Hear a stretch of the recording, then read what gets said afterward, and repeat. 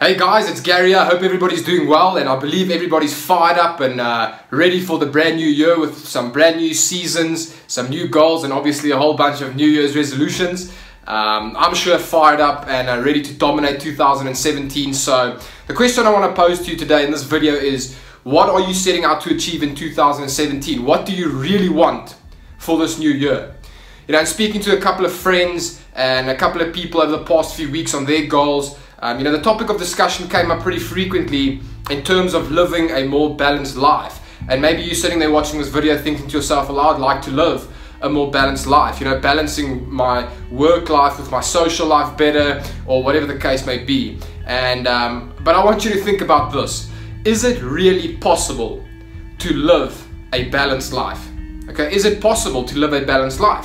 You know, and I think this whole term of having a more balanced life has become more and more prominent as the years have gone by. You know, before the Industrial Revolution, most people were business owners and entrepreneurs, owning their own business, operating it with flexible hours, etc., etc. And it's only when this massive employee kind of mentality came into being that people obviously started struggling to balance their work with their life, because they didn't have flexible hours anymore. They had strenuous work hours.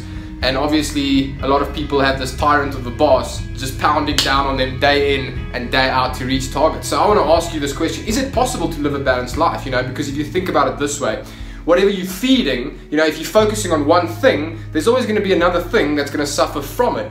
You know, and if you're trying to focus on balancing a whole bunch of different things, at the end of the day, you're not going to max out anything.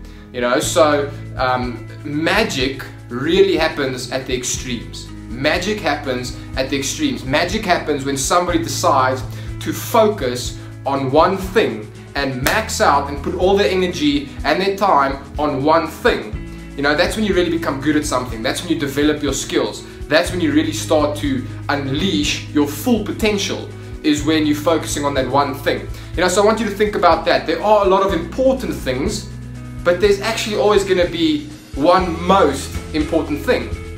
So what is that one most important thing for you right now? You know, so instead of trying to juggle 6 balls at the same time, you know, there's a saying that says, he who chases 2 rabbits catches neither. You know, so instead of trying to have your hands full, what about taking that one thing that you value most right now? You know, what's that number one and that top priority right now? Take that one thing, put all your energy and your focus into that one thing. Have a laser-like focus to make that thing happen, and I can promise you, out of that success, in whatever sphere of life that might be, you'll carry that success over into a whole bunch of different other aspects in your life.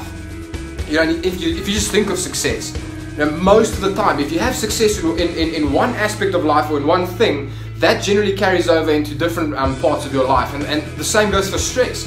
You know, if you're stressing financially, most of the time that kind of stress is going to be carried across into your relationships, you know, and a whole bunch of other different things.